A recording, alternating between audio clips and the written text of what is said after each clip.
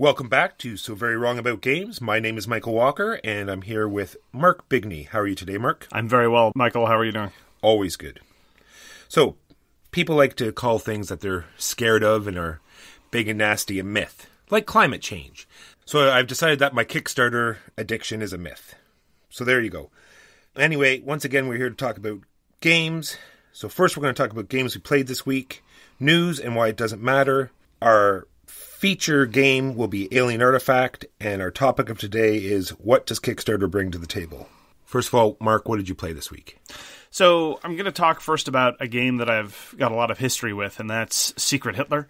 Back in my past life, when we were on YouTube, I did a video review of Secret Hitler. It was, in fact, the second one I ever did. And actually, I'm considering going back to it as sort of a retrospective, maybe doing a follow-up review, perhaps on YouTube. If anyone's interested in that, just give me a holler and I'll give it a consider. But anyway, this is the social deduction game by Boxleiter, Maranges, and Temkin. It's some of the same people who did Cards Against Humanity, and it's kind of a spiritual successor to the Resistance. And at the time when I first reviewed it, I commented that it was an interesting variant on the Resistance. I prefer the Resistance, but it's still very good. My opinion has gone steadily south on Secret Hitler as time goes on. The randomness, which I initially thought merely confused the information state of the game, is actually undermining the game state considerably. To make a very long story short, it's just when you have your opportunity to make a move, sometimes the random deck tells you you can't make your move, and as a result, it can feel, to borrow a Walker term, it can feel very handcuffing at times. And so not only does that confuse people, but it means you can't get to play because things are random. There are a couple of other minor details. All that having been said, I still enjoy the game. I love almost all social deduction games if there's any possibility for any actual deduction. And in Secret Hitler, you still can make inferences, albeit confused one. So I had a good time, but the more and more I play it, the more I solidly wish that the local people enjoyed the Resistance as much as they ought to. But not everyone can be as cursed as we are, and cursed with good taste. I'll segue into my party game, which is Sheriff of Nottingham. But on just a quick generalization, that's what's making me sort of shy away from these party games, is this metagame. I was told that there's like a metagame in Sheriff of Nottingham where you can like parse out, how many cards, and it turns into like an unfun experience when you're playing with people who have played it often. And same thing with Avalon, where people go into the super meta of the game. Well, he said this time, and 2 turns ago he did this. When I really don't think people could argue that this is why the game was designed to be like this, but I'm wondering if this is just supposed to be taken on the surface, these games. It's supposed to be just a fun, quick social deduction game that you play and have fun playing, and then it is over. And I'm wondering if this deep dive into these games is why we see why these games break down when this happens, because it's just not supposed to be played that way.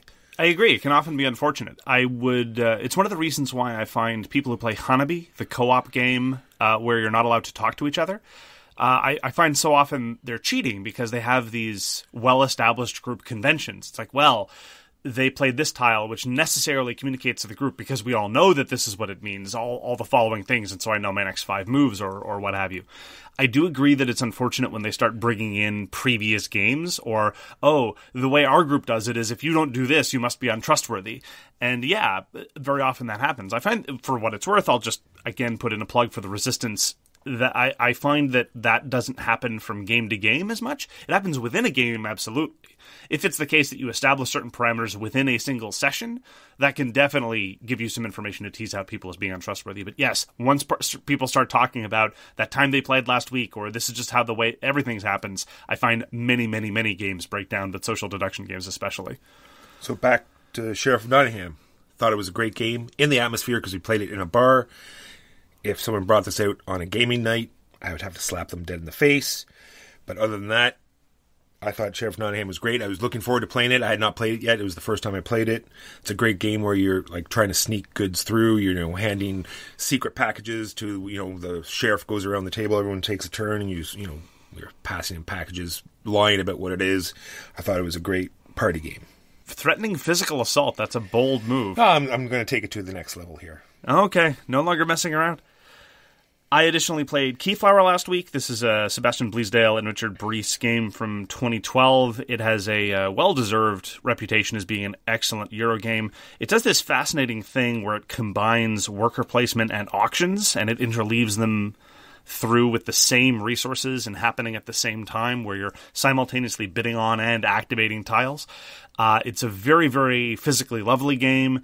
It's very smooth playing. Despite that, it's very, very hard to explain. I've had a number of shots at explaining the rules at Keyflower, and every time I think I do a hash of it, I think part of it is just that the setup is such a bear, and so I'm trying to figure out the setup at the same time as I'm explaining this thing. And in its core, it's reasonably straightforward, but new players always seem intimidated. So I guess that's on me. And it is very much... full disclosure, it is very much the sort of soulless Euro. It's a very procedurally driven thing where it's about resource efficiency and eking out points through upgrades and stuff, and it doesn't really have any thematic core, which makes some of the game mechanisms perhaps even more unfortunate. There's this overriding thing about the game where meeples of different colors refuse to work together. And it's quite striking that there's no mention in the rulebook about why this is or what this meant to represent. So I always say that this is a game about racism, about immigrant groups arriving in a new land and then steadfastly refusing to live or work together. But I don't know. What other explanation could there be? That's great. Do you have a better explanation? I do not. Nope, not touching that. From the man who gave us alien abductions into the Great Western Trail, you've got nothing for me to save me from my explanation of racism? No, I think that's fantastic, actually. Okay, fair enough. So I didn't want to add it. Okay, so Walker now Walker all in. endorses two things now: physical violence for suggesting a game, and integrating racism into our board games. This is fascinating. Anyway, I love Keyflower. Well, actually, that's a bit too strong. I really like Keyflower. I don't quite love it because it feels a little soulless, and because of how difficult it is to get to the table because of all the setup nonsense. But it's a game that I love in my collection, and I'm going to keep around. No, I agree. I think it's a classic. I really enjoy it. I'm thinking some of the problems are I think it has game mechanics that are not used in other games, like the being able to use other people's tiles in a Euro. Usually you only have your own. If you're developing a tableau, usually it's your tableau. Not so much in Keyflower. The fact that you're bidding on, like, the whole bidding mechanism where it can only be one color, that is totally unique to Keyflower as well, because I think it's just so many different mechanisms in one game is what's making it hard to teach. And it, once again, falls under the same problem as whoever's played before is going to have an advantage, I think. Absolutely. I'm going to talk about Neuroshima Hex. I don't think we've talked about it yet. Fantastic, I feel, two-player game. It's one of these other things where they say you can play with more people, but it's not. It's a two-player game where you're playing tiles. It's very chess-like, I feel, back and forth, forcing people, like as in you're forcing your opponent to make moves. You're pressuring them into doing things like chess. I'm going to talk specifically about the new faction I got to try. It's called Death Breath. I think they're up to 16 different armies you can play in Hex. That was inspired by your halitosis, correct? Correct. Totally. You'll see it if you look at the back of the book under publisher notes, it's in there. And it also says in our show notes that I will leave no obvious joke unsaid. I'm glad I pitched you the softball. Back to Death Breath. It's like an undead faction. It's pretty interesting. Instead of usually when your units die, you take them off the board. In Death Breath case, you're going to put them to the side. It's now your graveyard. When you kill enemy units, you're going to put tokens down. At the end of combat, you're going to replace your opponent's dead units with units from your graveyard. There's all sorts of other different mechanisms, but there's green attacks on your units as well. So when you put them out, they don't get those attacks, but when you bring them from the graveyard onto the board, you put yet another secondary token on them to show that they have been brought back to life, and now they get these special green attacks, whatever they may be. I don't feel that there's any creep with any of these new armies. I think they've done a great job of balancing. The last we've heard about Neuroshima Hex is that they've dedicated they're going to put a new army out every year, so that's great. They've already announced what the next one's going to be, so we'll see how that goes. Just a small question: did you play as the Death Breath or against the Death Breath? As the Death Breath. It looked great for me at the beginning, but ultimately got destroyed. It just sounds like it would be a hard faction to play against, almost like shogi, right? Because any eliminated piece can come back. Well, that's what we thought at first as well, but they have a lot of units because they're slow, they're undead, they go very slow, and they have a lot of attacks in their in their chipset, so it looks as though like their strategy is to put a unit out and attack immediately with it in order to kill, in order to get another unit out, in order to keep going. And if that cycle's broken, i.e. I had a draw where I drew 5 attack tiles in a row, I think that's what broke the chain. So it seems though it's an army that can quickly fall apart, but still interesting to play. Neuroshima Hex is definitely, you're absolutely right, it's very chess-like. And it looks like an Ameritrash battle game, but it's not. It's more or less an abstract with a pasted-on post-apocalyptic theme, and it's very good for what it is. I'm usually not in the market for such abstracts, but honestly, if that sounds remotely appealing to you, a sort of abstract with the veneer of a fight going on, and you're interested in a 2-player only game, you have to check it out. It's a very good product. I definitely think it's Portal's flagship, and they've done a wonderful job developing it. And I agree with you. There's been no power creep, despite the fact that there's now over a dozen factions. So by all means, check it out. We also pulled out Empires of the Void 2. This is a new game that I got just a couple days ago from Kickstarter. This is by Ryan Laukat at Red Raven. Ryan Laukat's an interesting guy. He designs, publishes, and illustrates all his games. Not by himself, of course. He's got a good support team. I like his art style. I like his world building. His designs I've not always been as cool on. Probably his biggest breakout hit was Above and Below.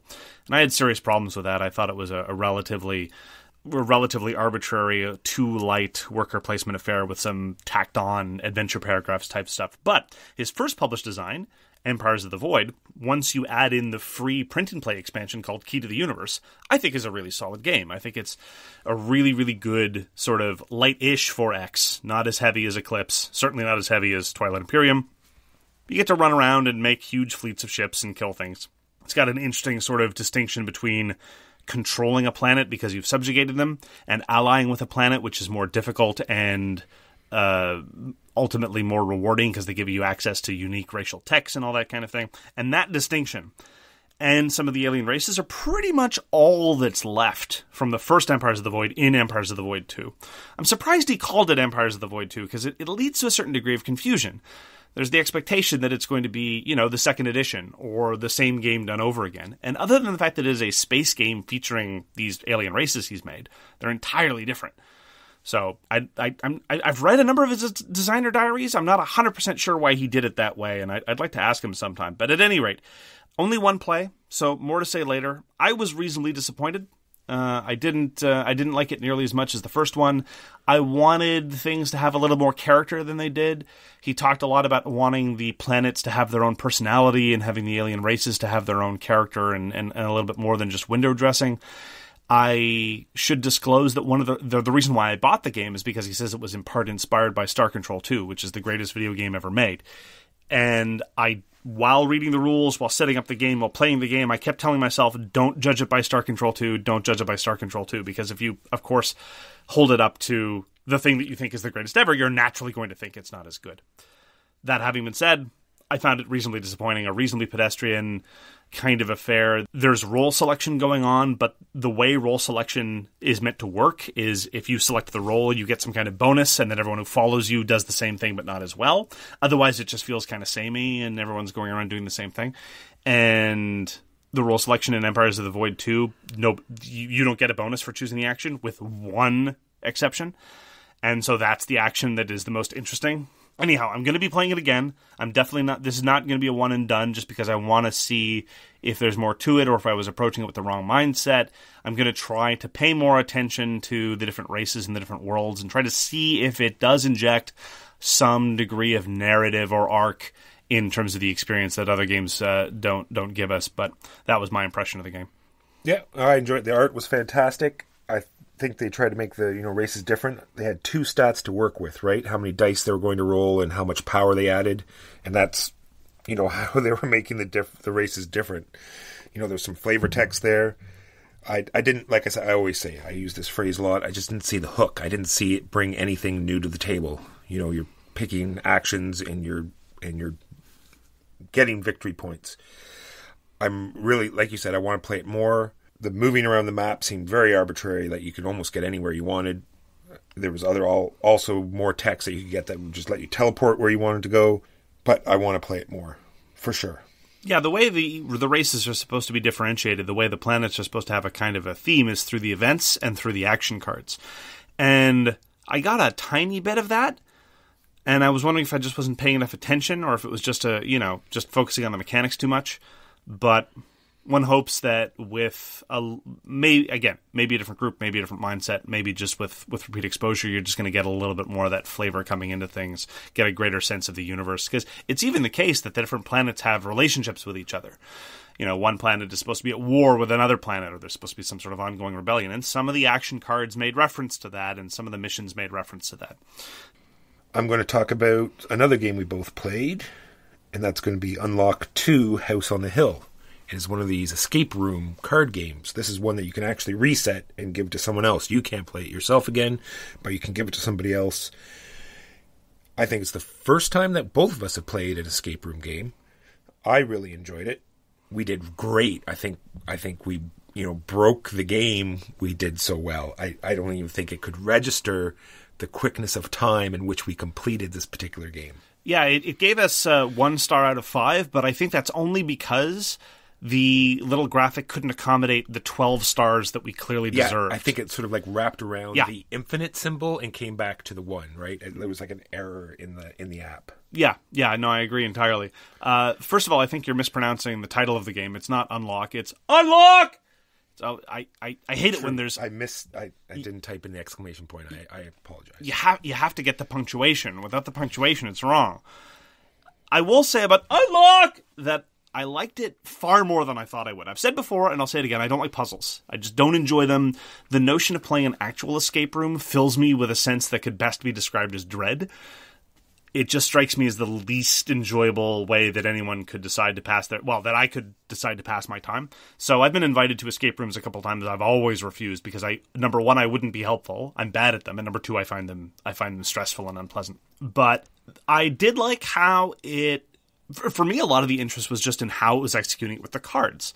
And it reminded me a little bit of Time Stories. Just the way that it tries to communicate puzzles with just a deck of cards and an app, I thought was reasonably clever. It was a low component overhead execution of some logic puzzles. It was less about logic puzzles, more about sort of the adventure game logic, the point and click adventure games that maybe many of our viewers were born after they stopped making. But the other person we played with, he would pull out these bizarre connections that made no sense to me, and he would just shrug and say, adventure games. And, half the time they worked. So it was a very successful implementation of a kind of thing that I don't care about, and I was surprised that I found it reasonably enjoyable. Yeah, the only block I see is that they have this mechanism that's called hidden objects. And if you have any sort of eyesight problem or you're getting longer in the tooth, I think that this is a part of the game that you're just not going to be able to see. So I'm wondering if that's going to be a stumbling block, because I originally wanted to get it to use in that sort of older group with grandparents, older uncles and aunts, but I'm glad that it never happened, because there's no way that they would be able to see these clues. That having been said, number one, I'm glad that was in the game, because that was my key contribution to the group.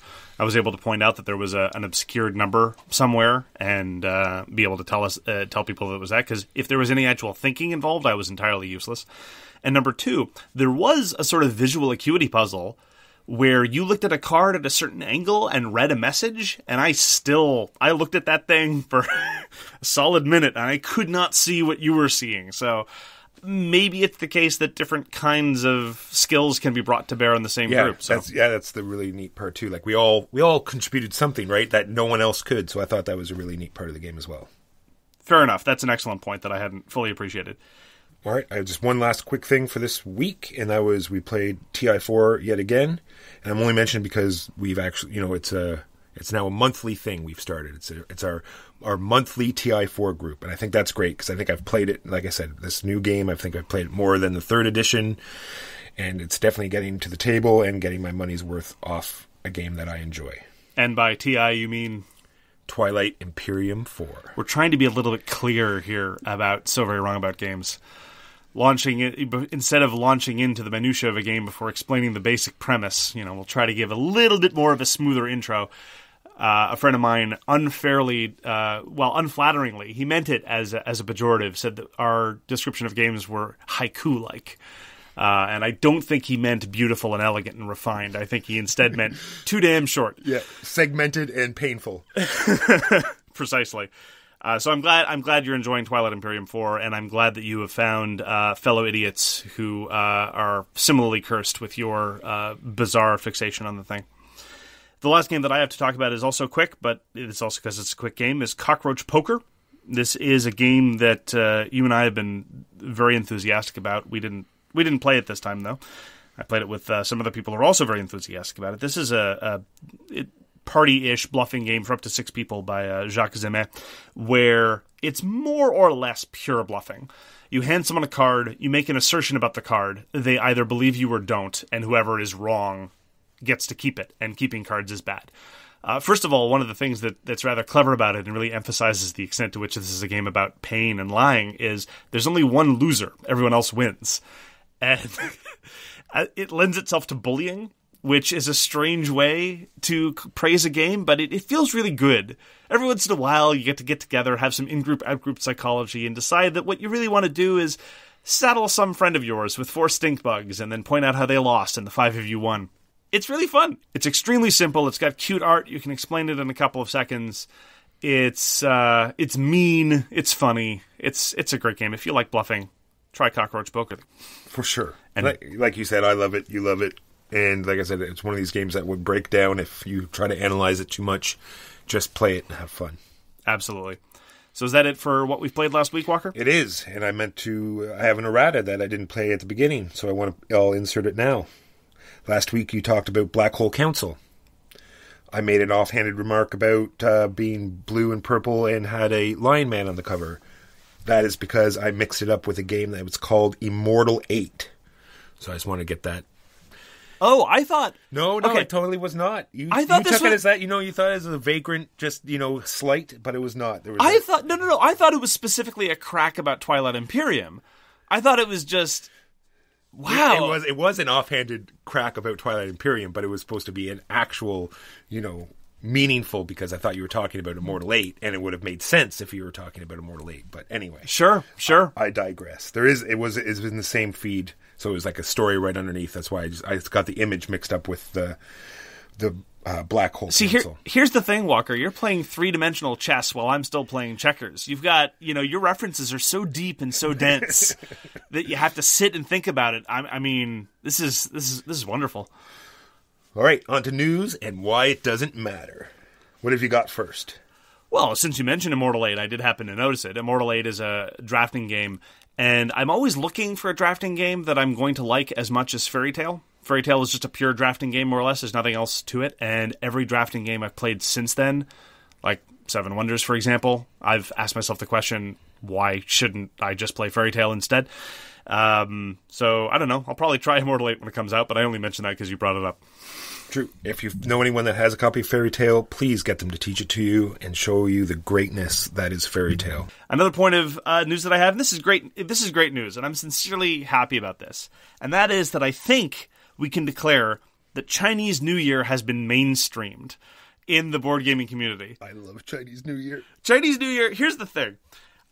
I don't kickstart nearly as many games as I used to, but every year around November or so, you start to get these emails from Kickstarter updates that make references to Chinese New Year.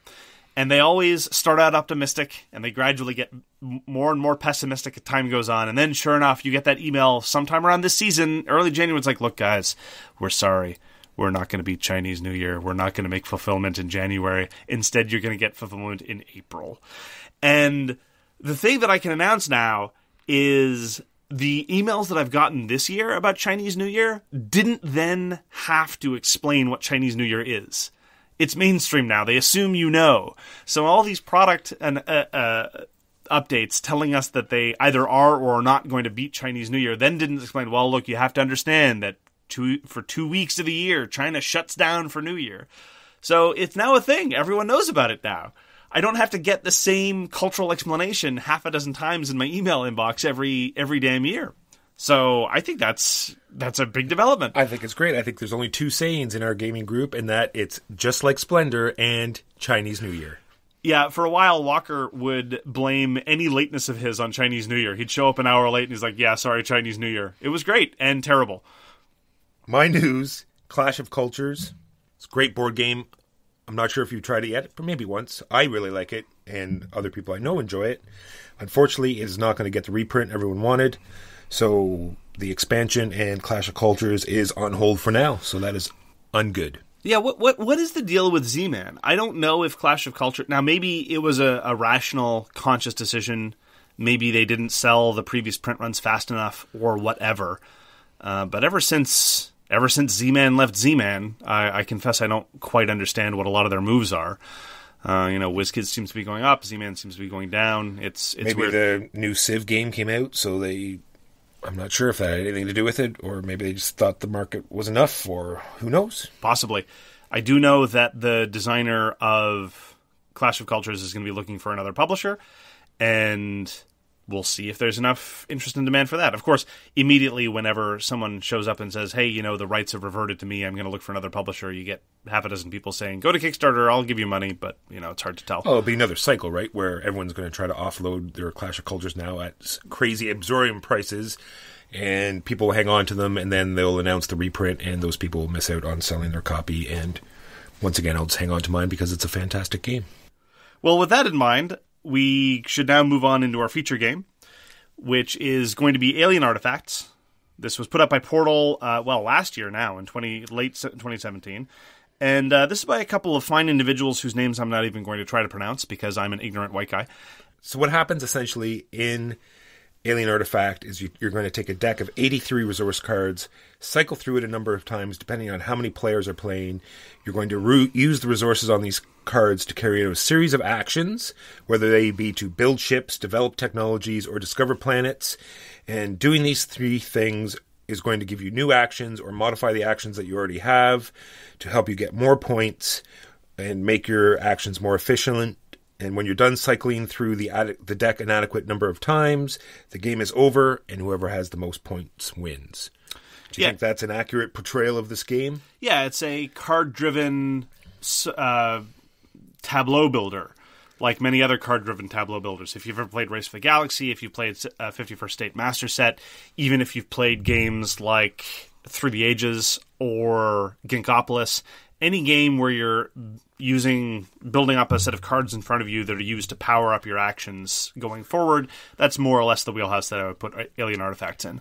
So let's start off. I just went right from the beginning of the game where you're handing out the factions, and there's no real difference in the factions, I thought. You have this space game where you have an entire universe to work with. I really enjoyed the art. The art was great. Made all the different factions look very interesting. But it's like, you get different, there's 3 different cards, and all it changed was you get one of this instead of 2, and you get this on the right-hand side of your tableau instead of the left. That was all that was different in the different factions. I thought that was a ball massively dropped on their part. Well, I think it's part and parcel of the straightforward simplicity of the game. I don't know that the game engine could tolerate or would want to tolerate any sort of massive asymmetry in the different factions. I'll agree with you about the artwork, and I'll agree with you that there's not much faction differentiation. I don't necessarily know if that was a missed opportunity on their part, but it is a salient feature of it. I will say, though, that the factions don't give me a sense of homogeneity, but the different turns definitely do. This is a game where pretty much everything costs you $5. $5, 5 resources, then some minor modifications. The first ship you build costs you 5 ship symbols. The second ship you build costs you 6, and then the third 7, and so forth. And yeah, there are a couple things you can do to offset that, but mostly you're getting to 5, plus or minus. And this has 2 salient difficulties to me. One of them is, again, just turns feel relatively samey. Everything either takes 1 or 2 turns to get done, more or less. Because the game has this artificial limit called the assembly limit. most of the time, almost overwhelmingly, all you can do is devote 2 of these resource cards. Now, you might be thinking, but what about your resource card income? Well, your resource card income is non-existent because at the end of your turn, you always draw back to your hand of resource cards. Resource cards just spend them if you got them. There's no restriction on using them other than this incredibly artificial assembly limit. So you either spend the cards you've got, or if the cards you have aren't enough, you sock them away for a future turn by the one mechanic that allows forward planning, and then you draw back up to your hand of 3 anyway.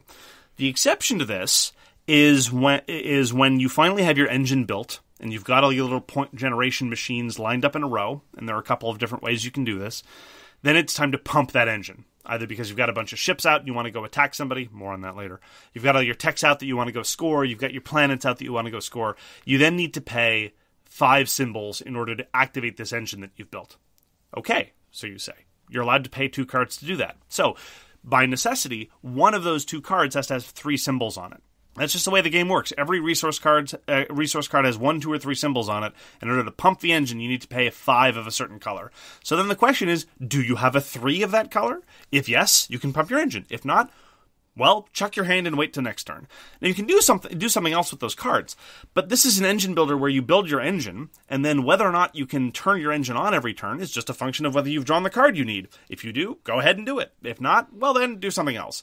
And as a result, any time when I've played the game and I've got my engine in place and I've got all my cards in a row and I've paid to build my cards, and again, paying to build my cards was just, again, getting to 5. Do I have a 3? Well, that's great. That makes things easier. If not, well, I'll sock it away and I'll take 2 turns rather than 1 turn.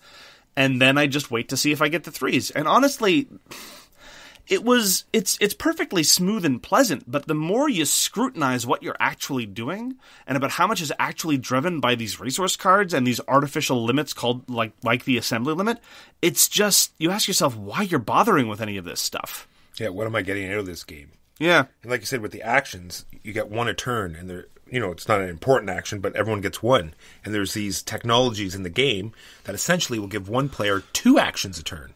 When you're twice as efficient, then it seems broken. Yeah, some of the techs, I hate to call something broken or overpowered, but a lot of the technologies seem very situational, and then some of the technologies are just a free gift all the damn time. Again, because you get these resource cards back every turn, you always just draw back up to 3. One of them allows you to ditch a card for money every turn. Every turn.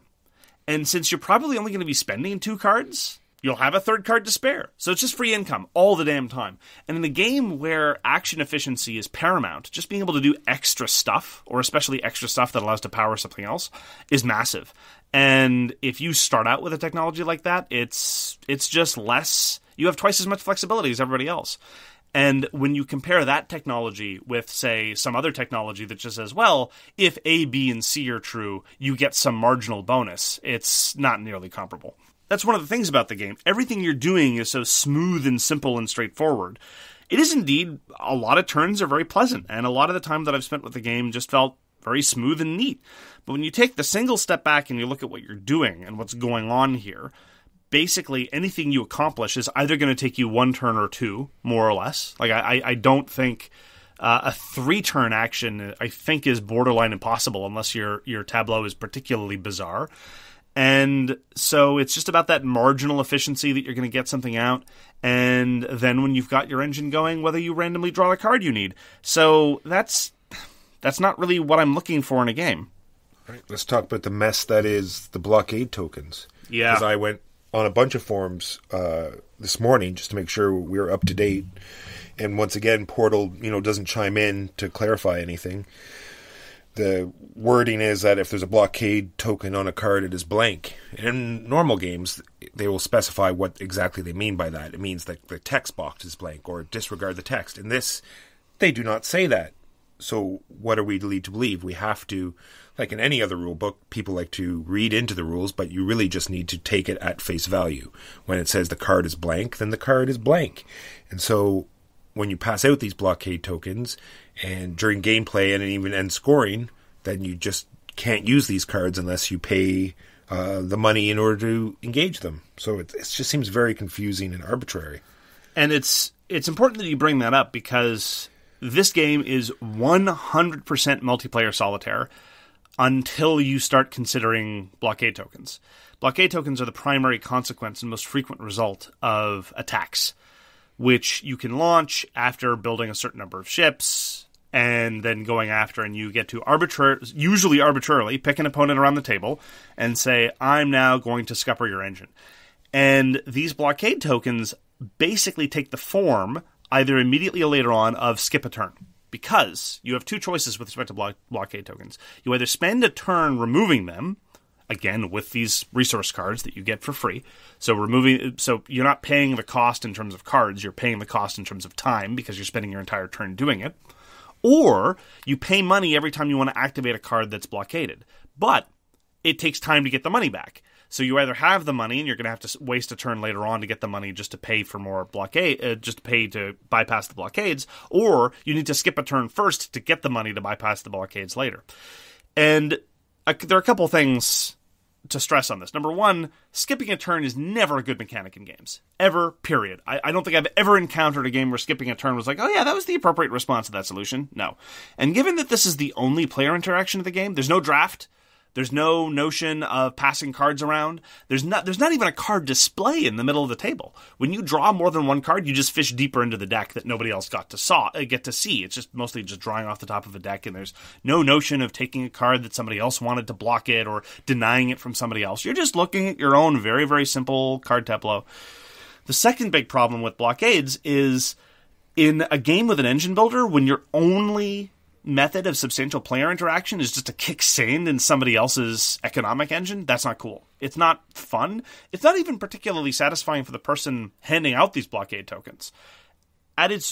What it usually amounts to is if player A thinks that player B is winning, player A might then be in the situations like, well, they're winning, so I guess I have to stop them. And that may or may not be true. But what people often forget, and what is often so frustrating about games like that, if that dynamic is in place, it's not A or B that profits. It's everyone else at the table.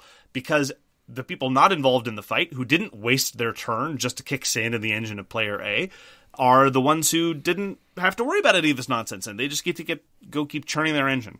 I thought of a scenario that could come in was when the game ends, when that resource deck depletes for the final time, one of their things of the game is that there's all sorts of different ways to victory, right? There's different paths you can take. And one of the paths is having a bunch of scoring cards that you're going to score at the end of the game. Say I've taken this strategy and I'm one of the first players. So I've taken my last turn. I just don't happen to have any blockade tokens because no one's attacked me with this game. Now there's 3 more people to go. They've decided, I'm going to attack you now. I'm going to blockade these scoring cards that you've taken the whole game to put out and have, taken all your actions in order to, make these scoring cards work. Now the whole game was pointless for you. So the only thing I think is, when it's your last turn, you can do nothing else but make sure you have enough money so you can pay in case somebody blockades you. Ridiculous. Yeah, I don't know anything about the development process of this game or the design process of this game, but it almost feels like they had this tableau builder, and they're like, okay, this is a reasonably clean engine. Where do we get any player interaction here?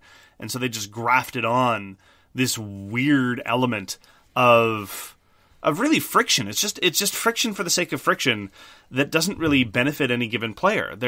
Now you can attack the middle of the table. There's an alien world from which the eponymous alien artifacts come. And if you do a really, really successful attack against the alien planet, then you get some points and some goodies.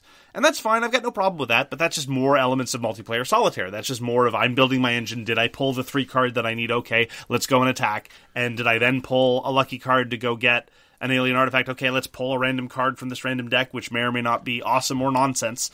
So, all of this is, at its best, at its very best, it is perfectly inoffensive. At its worst, it's grotesquely offensive. It's just... Like I want to go back to the different races. Like, they have a hard cardboard card for a defense plan for everyone. Like, you have all these unique races that are completely different, yet, for whatever reason, all their ships defend exactly the same. And it's just card text. Like, you couldn't put in 6 other cards and make the defense plan slightly different for everyone. It just... And they already have expansions announced for this. Really? Really.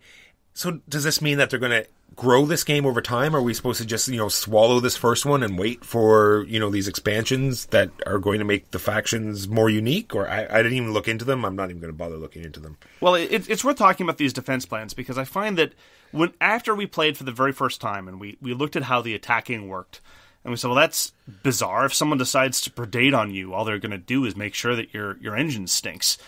And then we thought, okay, well, then maybe the defense against that is indeed get these things called defense plans. But the perverse element is, and this makes no sense to me, if you have a defense plan, if you're sitting on a defense plan, sometimes what that means is somebody attacking you will have their ships be damaged or destroyed. Sure. But here's a big difference between the defense plan that you worked to get and the sort of generic, I don't have a defense plan, come attack me. If you attack me and I don't have a defense plan, your best result, your strongest attack result, is that I, the victim, loses a point. Right? That doesn't really directly benefit you, the attacker, at all. The perverse element about getting a defense plan, and we looked through them, is the best result changes from the loser losing a point to the attacker getting a point. Think about that for a second. What that means is if you've got a strong attack fleet, you have an interest in going and attacking the person who's bothered to build up their defenses. And that is completely ass backwards to me. If you're just going to be sitting around building up your engine and you don't want to participate in the attack game, and if that is your vision of the world, I agree with you, that's probably the more fun way to play the game, then a purely self-interested aggressor will probably leave you alone if there's another person with a defense plan, because they can get more points out of that person. It's bizarre. I must be missing something. That's what I mean. That's why the first time I played it, it was like, no, I need to play this more because I'm obviously missing something, and it's no. Should we talk again about the marketing of this game? That's exactly what I wanted to go work into now. Just the general displeasure of this game and how it was touted as a 4X game. What a blunder! And what I have written here is that we were told that it's a 4X game, and just because you repeat those words over and over in the rule book and over in the cards, guess what? It does not make it so. Which is even the way that 4X, so explore, expand, exploit, exterminate, which usually refers to the bigger, heavier games like your Eclipse, like your Twilight Imperium, or sometimes even to the slightly lighter games like the first Empires of the Void, or some of the weird hybrids like Ascending Empires. But anyway, it conjures certain expectations, which are manifestly not met in this game. There's no exploration. There's no real expansion. You expand your tableau, I guess. Yeah, no. You exploit your tableau, I guess. But you don't exterminate anything, even when you're going and killing everybody else. You kind of sort of research, but not really in a way that you do in a 4X game. You research in the way that you do in a tableau builder, which is to say you put another card in your tableau. You put another card in your tableau. That's all you do in this game, more or less. You put another card in your tableau. Fine. There are lots of great games that work that way. But the additional thing, above and beyond the fact that it actively subverts, not in a good way, the expectations that people would have of a 4X game, those 4 words, explore, exploit, expand, exterminate, are not particularly good keywords to have on cards because they all sound too similar. There are a lot of scoring conditions that say you get +1 point for every explore card you have in your tableau. Well, it's harder. This is a minor point, but I find it increasingly frustrating when I play this game. It is increasingly difficult to scan through a tableau of 12 cards that all have a keyword, and all those keywords start with EX. I don't need that additional degree of user unfriendliness. You could have made the keywords anything. You just have 4 different kinds of cards. Are they vaguely thematically tied to the 4Xs? Not really.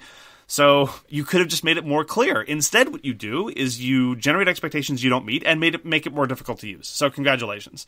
Yeah, well, what I want to move into is when this was presented by other people. Like, I don't know if you read any reviews or any, this I don't know how to read. Out. But people who played this game beforehand, they touted this as a good game, as a 4X game, as it lives up to these expectations. And I'm wondering if this is why there's such a negative lean towards this game right now. It's because it was touted as this game, as something good, and it is not.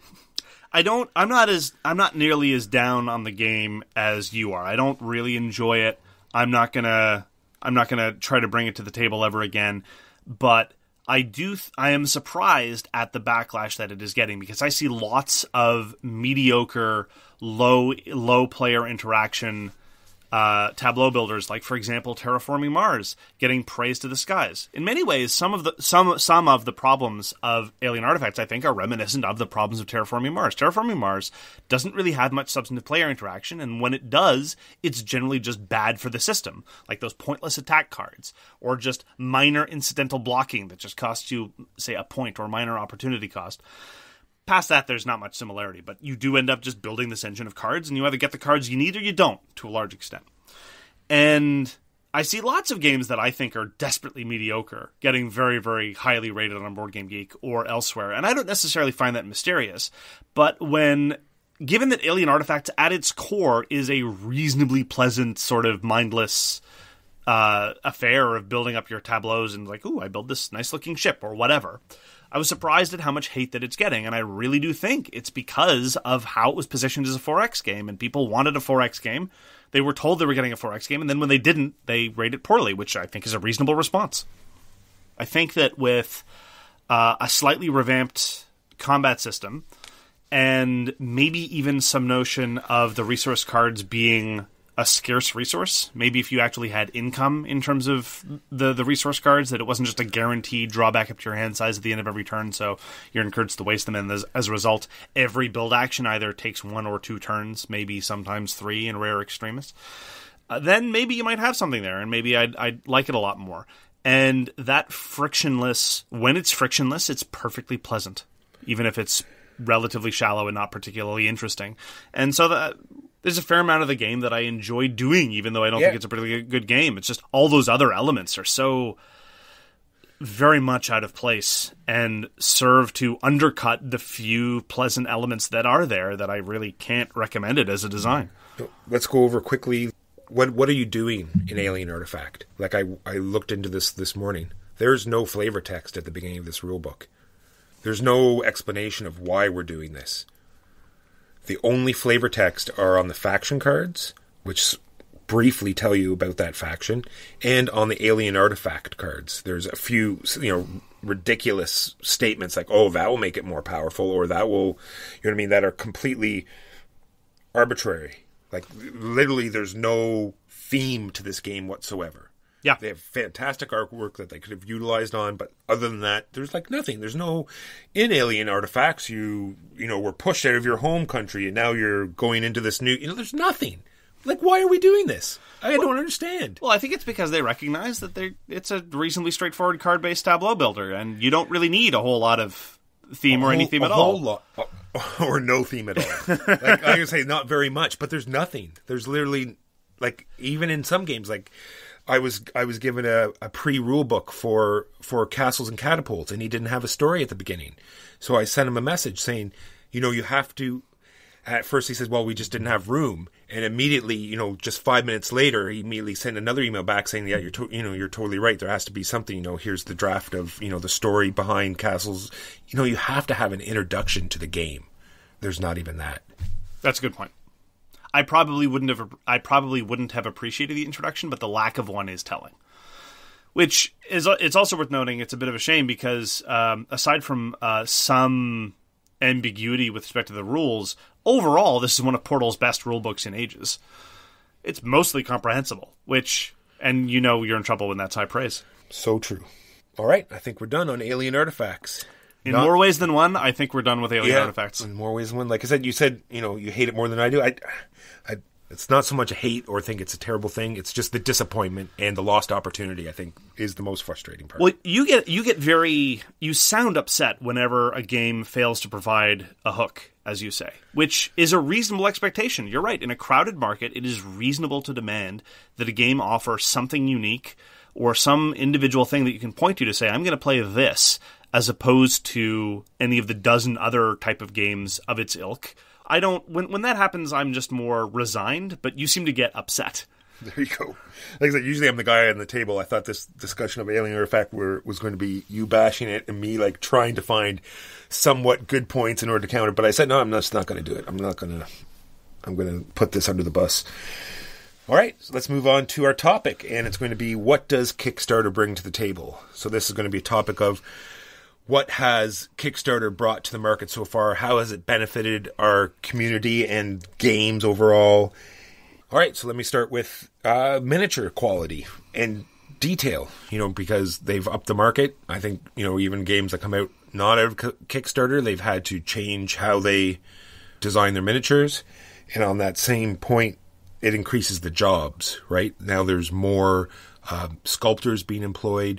There's more artists being employed because same with the artwork. The artwork has gone up incredibly due to Kickstarter. And I think even people that don't use Kickstarter, like I said, they have to up their game as well in order to keep the level market.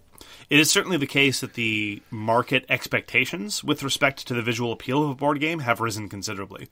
And you're absolutely right. Whether that actually has had any follow-on effects in terms of the market, I don't know. But it is certainly the case that you see far more artists of different art styles than you used to see back in the day. I remember back, in the mid 2000s, the same artist would do half a dozen Euro games out in the same year. And now it's the case that there's just this explosion of different art.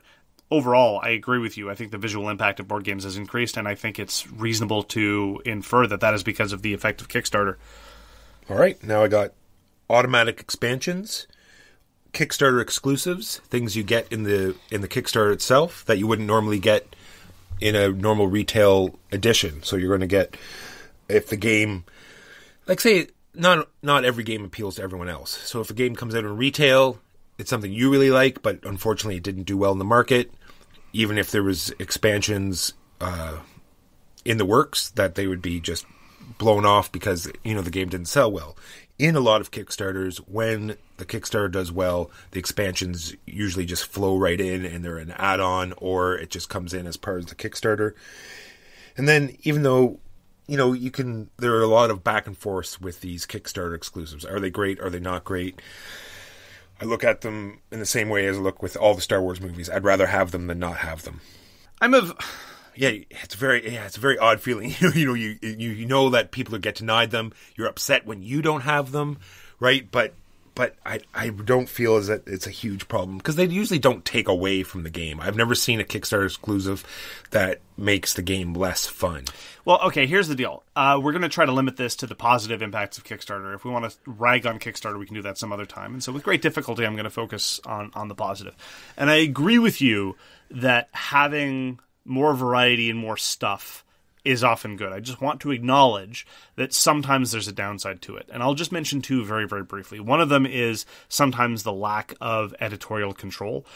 In the older model where you would release a base game and people would play the base game, there was usually the expectation that a solid mass of people would know what the core experience was like before you started grafting on all this other stuff.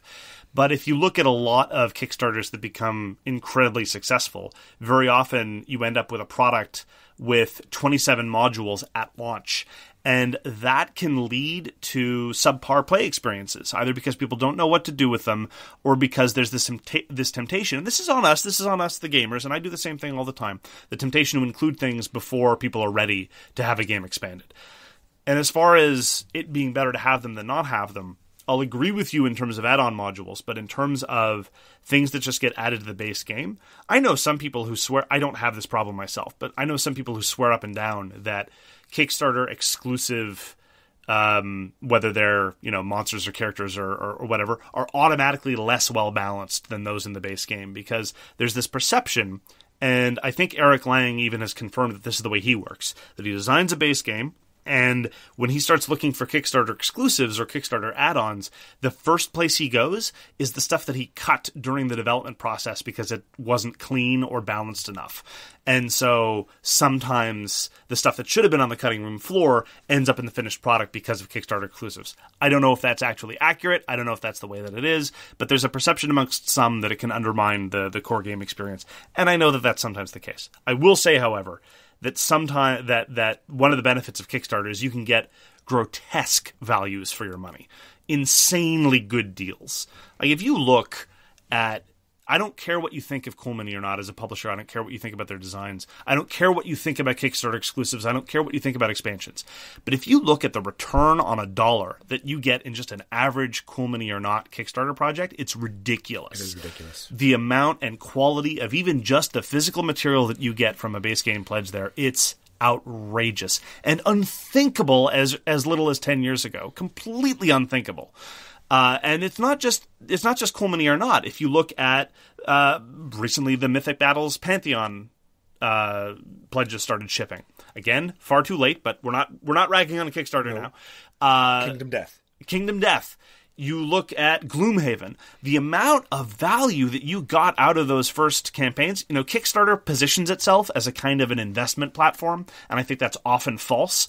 But if you look at some of the returns on investment that people have gotten from unknown publishers or projects that were a little weird and then raised hundreds and hundreds of thousands of dollars and then shipped them tremendous quantities of stuff for pennies, you can't deny that there have been some outrageously good deals to be had.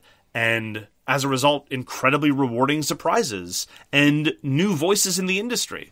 Isaac Childress will always now have clout. He's earned his influence. He designed the #1 game on Board Game Geek, and it's a brilliant game. Before, he was just some guy who had self-published a worker placement game. And now he's Isaac Childress. The same thing is true of Adam Poots. Adam Poots was this guy who hobby designed a small boutique range of miniatures, and now he's the guy, he's Kingdom Death. And that's like an industry unto itself. And Kickstarter has definitely produced its promise in some instances as kind of almost being an investment platform where you get to collaborate with this artist and then this tremendous thing happens. So there's definitely still some magic left in that platform, even for people who are skeptical of it like I am. Yeah, well, same thing with getting your money's worth. I've already talked about before when either Kickstarter or even sometimes it's even happened with retail games where they put an expansion and it comes on Kickstarter, you can get the whole package deal. They'll even go back and give you those Kickstarter exclusives and the main game, like one big price will get you this new expansion plus the base game plus everything you got in the thing. I think that's a great deal. And to go quickly back to too many add-ons, like I have this problem with Zombicide Black Plague. There was so much.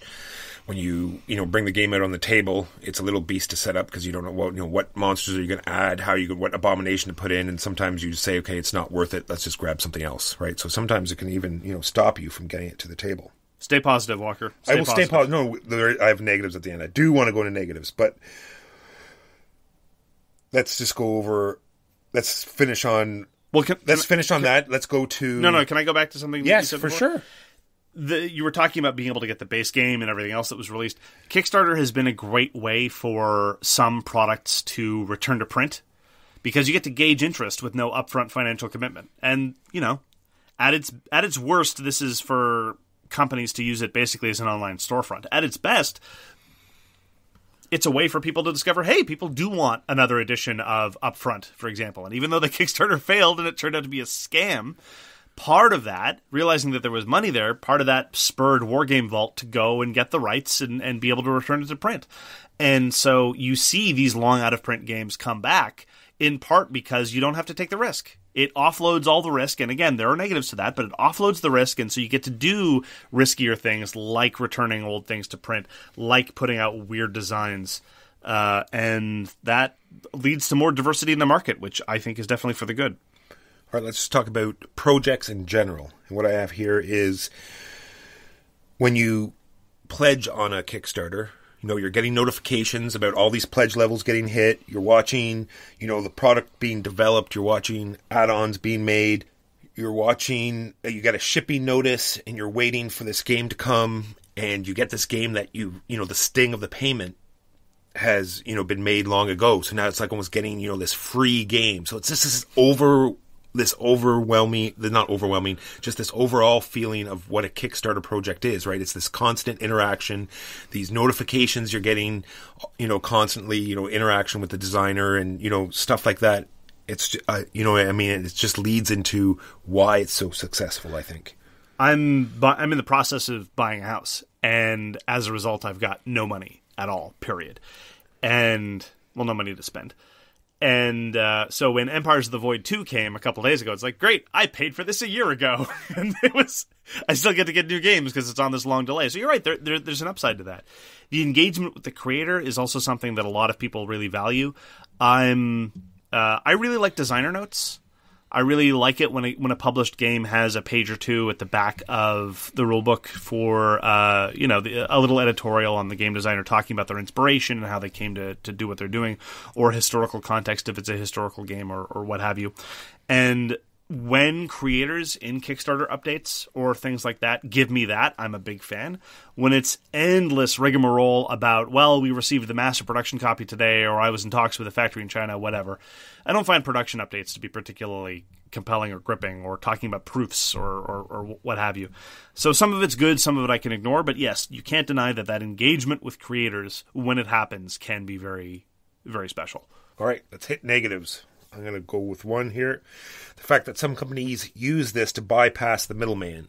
So the typical situation is a publisher makes a game. They sell it to a distributor. The distributor sells it to your local game store. So then you've got multiple people there making money. How Kickstarter works is 100% of the money is either going to A, the distributor, or B, just the designer. So you're cutting out all of these middlemen. Well, but you have different middlemen, right? Amazon Payments is getting its cut. Kickstarter is getting its cut, right?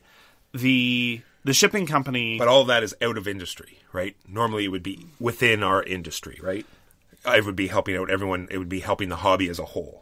I'm not saying this is good or bad, and I'm not saying this particular thing... Are you sticking up for Alliance Distributing? Not, are you really... Not at all. No, it's not Alliance. If anyone, would be Lion Rampant would be someone I would care. That's someone local here in Toronto. Sure.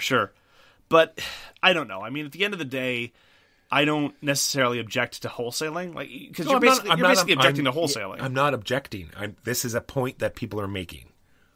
I'm proposing this as you sound like a certain American president at this point. It's like, I'm not saying this is just what I heard. This is what I heard. Yeah, it's not actually. No. These are all things that we can choose. Either we can choose to do it or not do it. So I have no negatives or positives. Well, if you don't like it as a person, then you wait for it to come to retail. So I will say this: it cuts out. I don't necessarily have a dog in the fight of your friendly local game store versus your online game store. There's a lot going on there in terms of both economics and culture and a whole bunch of other stuff. And I'm definitely not going to plant my flag here, but I will say this. I have heard complaints from owners of local game stores that for all the competition they get online, the thing that often sinks them is that if there is a product with a boatload of Kickstarter exclusives, they find it very difficult to move at retail. I don't know if that's true. Here I'm going to be pulling a Walker or a Trump and saying this is just what I've heard. This is what people have said. And I'm certainly sympathetic to the notion that cutting out all game stores entirely, which is what Kickstarter often does, could have detrimental impacts later on. All right, let's take it one step further.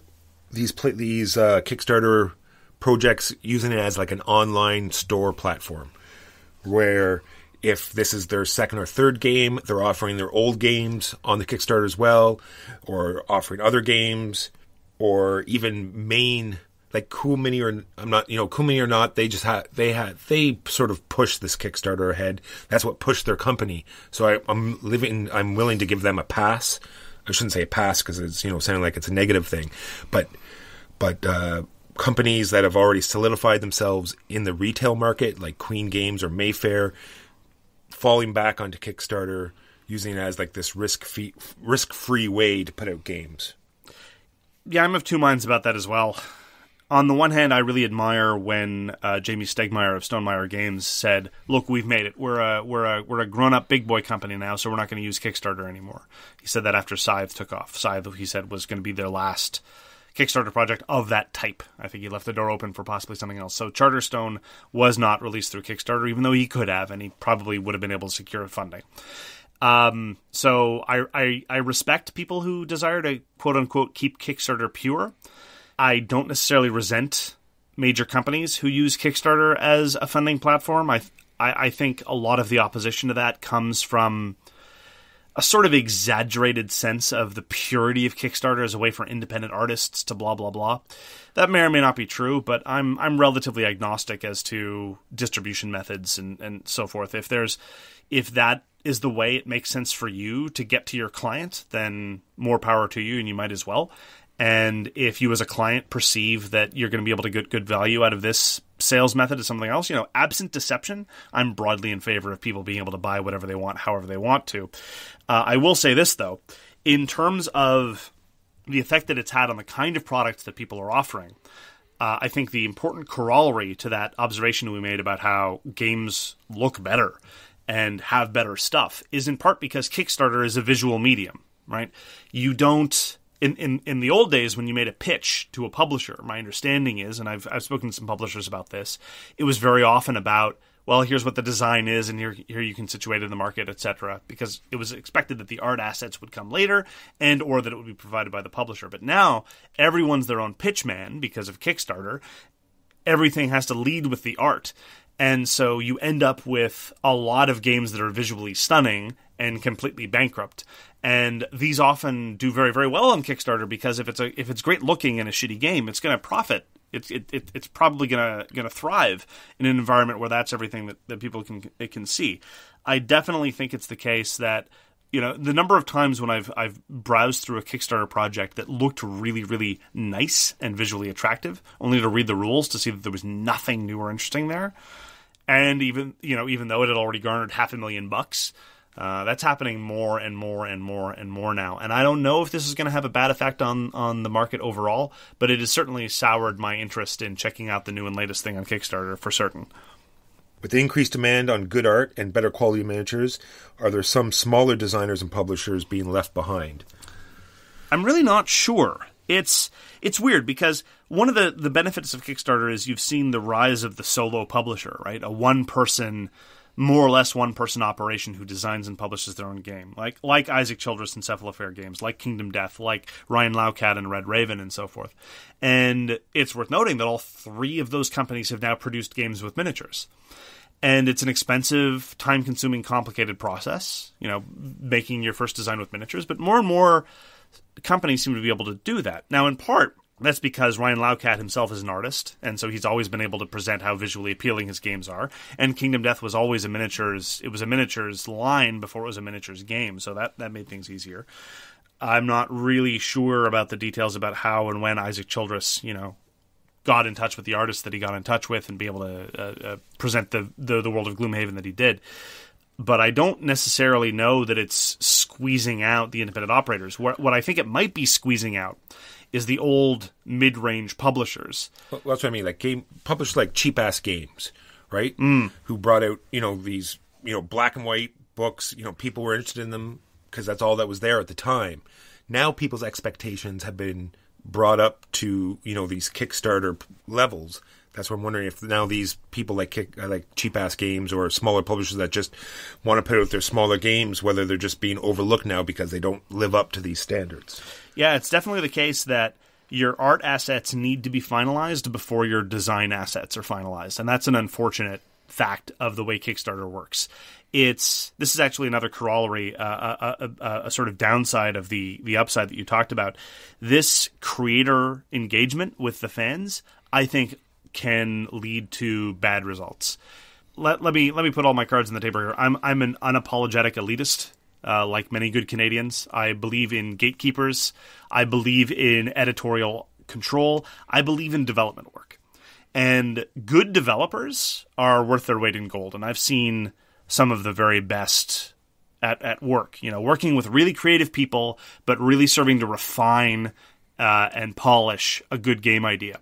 And we don't seem to have demand for developers anymore because we have the wisdom of the crowd.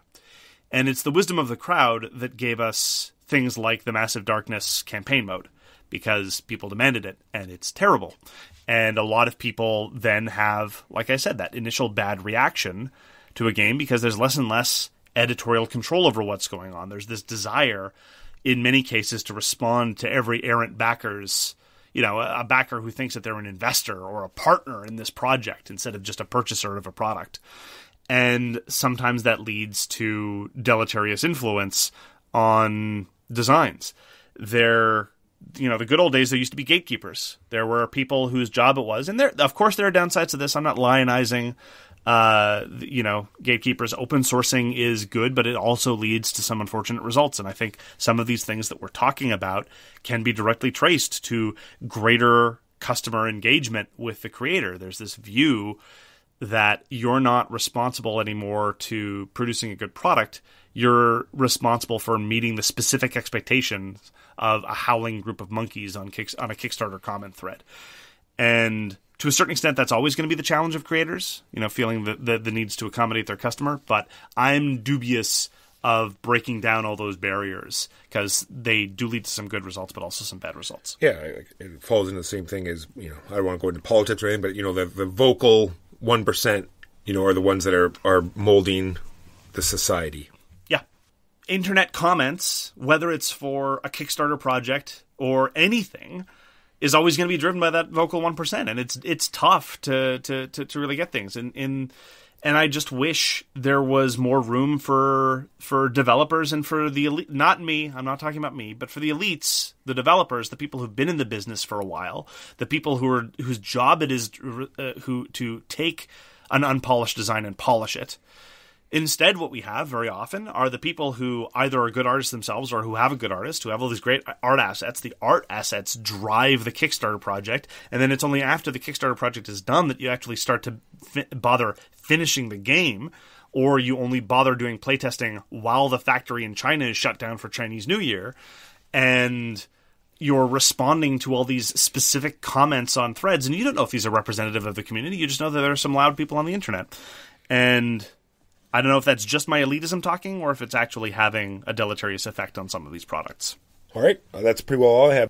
Well, those are our thoughts on the topic for now. I think this is the kind of thing that we can return to maybe in a year's time and reflect again on how the hobby seems to be shifting as a result of these influences. That has been your episode of So Very Wrong About Games. If you want to reach one of us, my co-host Mike Walker can be reached at justrolledadice@gmail.com. That's JUSTROLLDADICE@gmail.com. You can find me, Mark Bigney, on Twitter at allthegamesyouLike. Find us collectively as So Very Wrong About Games on Facebook. That is where we keep most of our conversation going.